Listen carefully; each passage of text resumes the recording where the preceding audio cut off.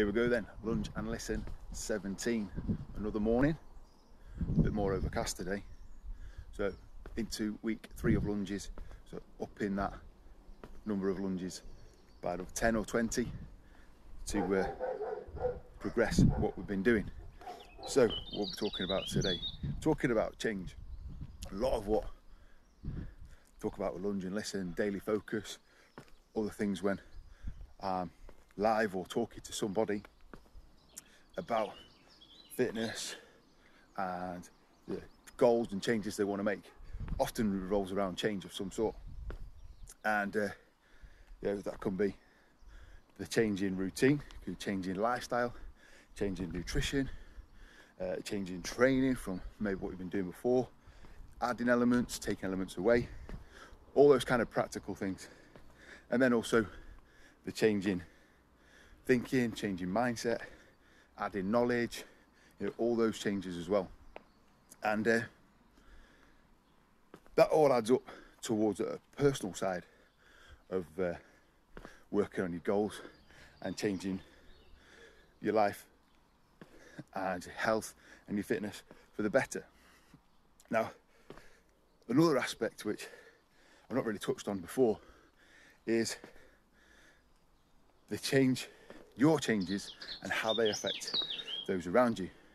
Now, hopefully you have everybody else on board and the people around you are supportive rather than counterproductive or actually not helpful with your goals.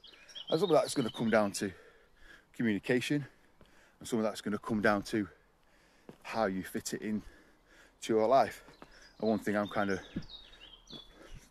of big on is making sure it does fit well into your life, and kind of the overall impact on time and the people around you is minimal. There's only positives from it. But sometimes we have to go a little bit further in terms of maybe explaining, or with some of the people around you that kind of liked where you were before. Not in the sense of holding you back so much, but there might have been certain things that you did prior to moving forward, or as part of your journey that they kind of like. Maybe it's those big weekend nights out. Maybe it is the drive-through trips to McDonald's when it's open. When you kind of buy half the menu. Maybe it's the big takeaway nights and things like that. Things that are perfectly fine, perfectly cool, and built friendships and relationships are kind of built around those sorts of things. But sometimes we need to kind of reframe those. And once again, like a lot of things, a lot of change, when it involves other people around you, communication is the key.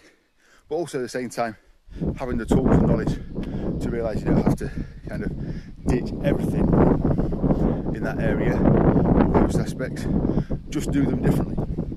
And hopefully, over time, working with me, that people realise it's not that everything is a complete wholesale change. Not eating out of plastic tubs, only drinking water and black coffee and those sorts of things. That it's all about actual balance. And as I was talking about yesterday, those experiences, those times with friends, sharing a Chinese, going on a trip, therefore you have to just stop at McDonald's. One that's just on the way to Scarborough springs to mind, on the A road, about 20 minutes out of Scarborough. Those things are way more important, really, than having a perfect nutrition, perfect food every single day. So, communicate, take people along for the ride. They might not want to be part of it, but you don't want to leave them behind, in a sense of you don't want to be giving up relationships just for the sake of looking better, feeling better, having better fitness. They're all very, very good things, very, very worthwhile things, but take your friends, your family, the important people along for the ride with you.